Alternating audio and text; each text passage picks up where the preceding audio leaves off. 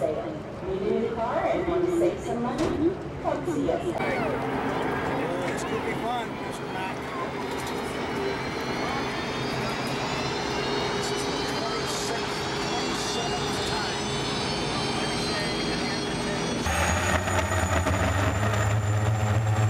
You can move over right now. You can go anywhere you want. Go anywhere you want.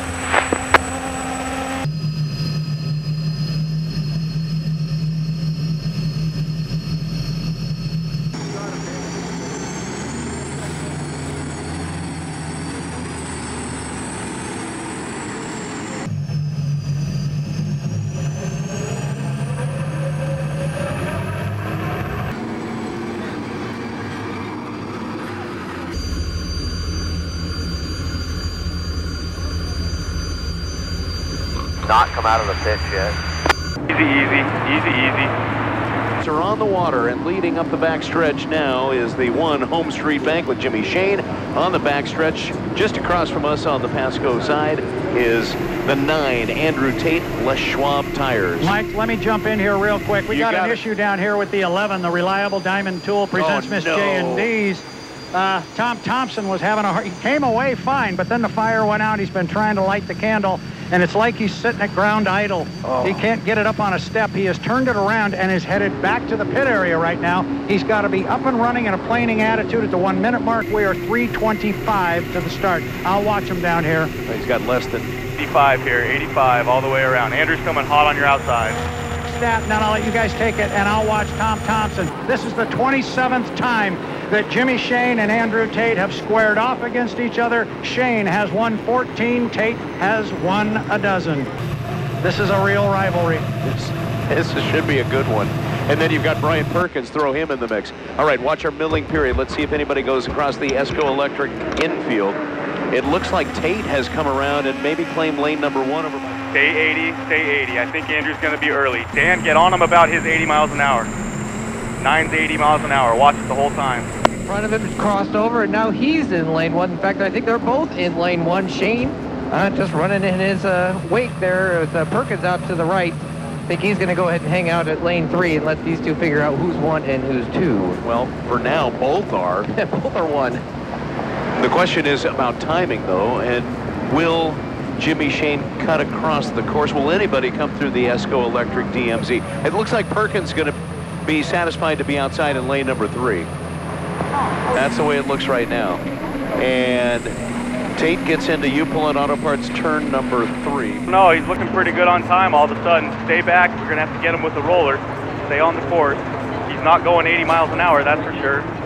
And that's going to put Shane in lane number 2, although he comes off the exit pin in lane number 1. And Thompson's out of it. He's out. Still really early, Nick.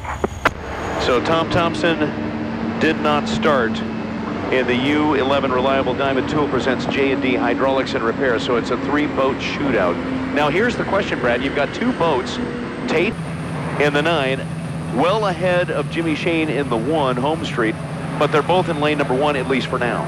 Yeah, Shane's actually running just a hair outside of him. And the question might be, could Shane cut the course? I don't think he can cut the course from here. The timing is just not right. We're at 1:20. So now he's moved out.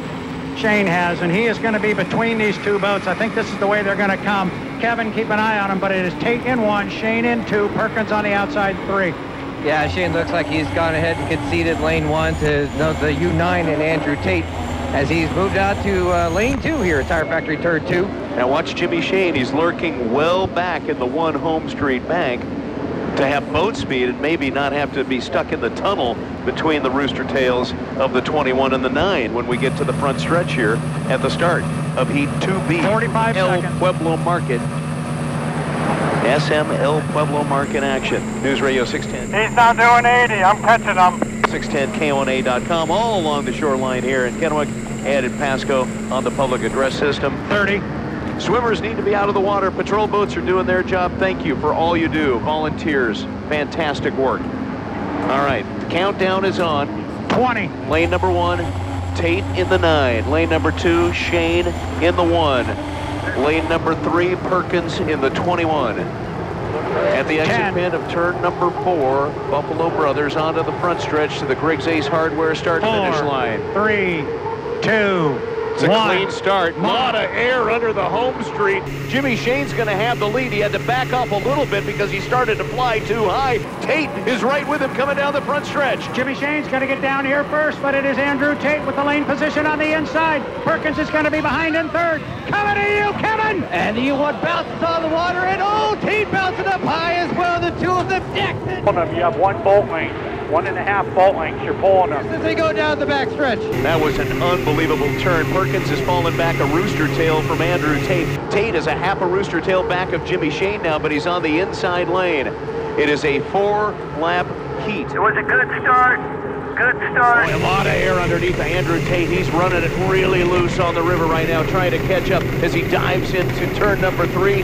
You pull it out, of course. Buffalo Brothers turn number 4. It's going to be Shane leading by a half a rooster tail. That was a perfectly executed turn by Jimmy Shane in the home street bank. And he's trapping air underneath that boat coming down the front stretch. Tate's trying to catch up, but I don't think he can reel him in. I'll tell you what, that is what an unlimited hydroplane is supposed to look like. Tons of air underneath the boat, but solid as a rock as Jimmy gets here. But Tate is hanging right in lane 2. Hold him in there. Hold him in there. Tate's going to get out of the exit to turn 2 right now. Tate, about a half a tail, rooster tail, maybe a rooster tail behind.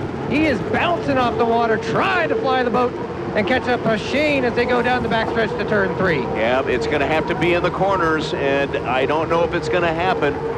You have over 5 boat lengths.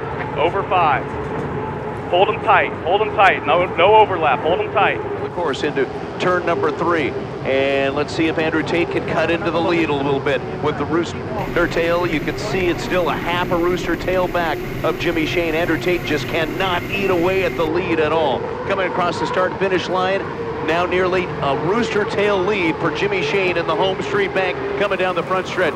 Tate is making a charge. He's running loose, but I don't think he's going to reel him in. 2 up and 2 down. We got 2 to go. Shane down here again. About the same lead. You've got a better view, Kevin, with Tate on the inside. Yeah, Tate gets within that rooster tail around the turn, but Shane able to hit the gas. And he is not really that slow through these turns. He doesn't have the preferred lane, but he is flying around the backstretch up towards turn 3. It might be a preferred lane because there might be smoother water out in that lane position a little bit farther out. It's a rooster tail lead, and a little bit more now for Jimmy Shane as we get ready to complete lap number 3. SM Pueblo Markets, Heat 2B. Jimmy Shane on the outside. Tate is making a run at him in turn number 3. Oh, he got a little bit loose heading into turn. Guys, he hit a buoy. He just hit a buoy. Keep going, keep going. 6 boat lengths, 6 boat lengths. Start-finish line, lap 3 is in the books. 1 to go for Jimmy Shane for a victory in Heat 3 in Heat 2B. 1 lap to go here. Jimmy Shane proving that 163.4 was no fluke.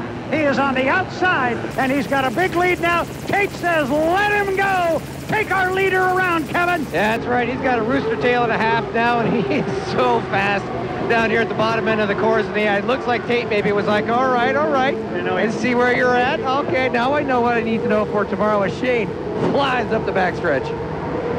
Jimmy Shane in the 1 home street bank. Up to the top end of the course now with a 2 rooster tail lead. At the bottom end of the course is Brian Perkins. He's run a nice smooth race, and he'll finish up with 3rd place points as he exits Tire Factory turn number 2. Back to Buffalo Brothers turn number 4. Rattlesnake Mountains in the background. Little haze. That's what you do, man. Just relax, get your timing marks. Checkered, checkered, checkered. Atta baby. He will take it in Heat 2B, brought to you by SM El Pueblo Market. 2nd place, Andrew Tate in the 9. Les Schwab Tire across the start-finish line. Still heading into turn number 3, and now turn number 4. It is Brian Perkins in the 21. Darrell Strong presents Payne West Insurance onto the front stretch, and he will gather 3rd place points. And it's all about the points heading into tomorrow to see who's going to end up in the championship heat. The finale tomorrow afternoon for the HAPO Columbia Cup.